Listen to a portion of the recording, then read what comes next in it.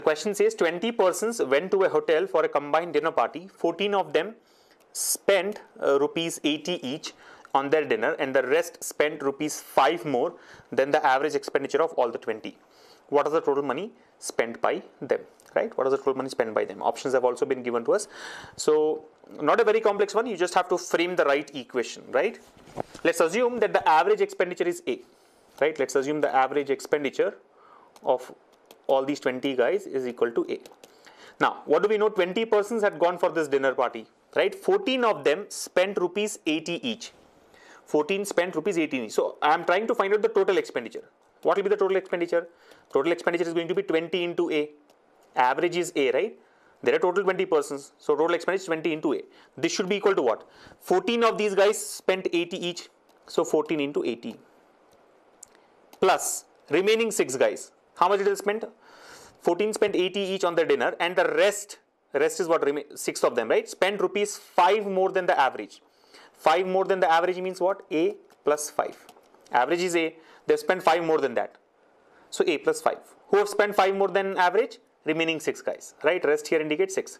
So 14 people spent 80 each. 6 people spent A plus 5 each. So 14 into 80 plus 6 into A plus 5. That's the equation. Total expenditure is 20 into A. The same can be equated to 14 into 80 plus 6 into A plus 5. Now what is he asking us to find out? What was the total money spent by them? Total money spent by them.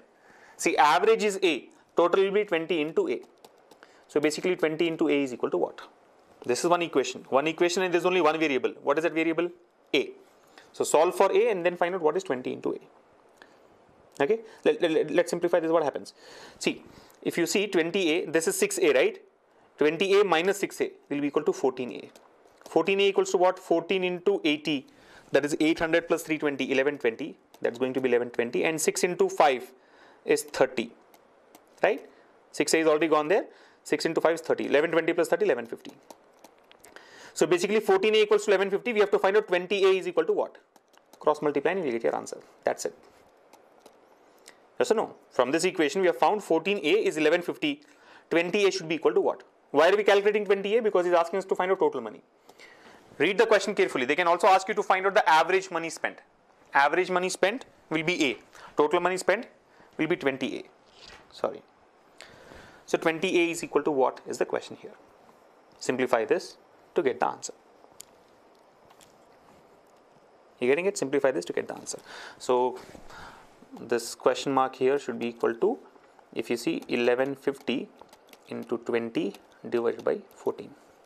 Calculation is your lookout. I'm sure you're working on your speed math, mental mathematics on a daily basis, because that's very, very important. So once you finish the calculation, you find out that the answer approximately comes out to be 1642.8. So option B is the answer. I am leaving the calculation to you all. Option B is going to be the answer, right? 1642.8. So very simple one. Cut down the number of steps that you write on paper. I think you should start working from this equation onwards. 20A equals to 14 into 80 plus 6 times of A plus 5 and then simplify.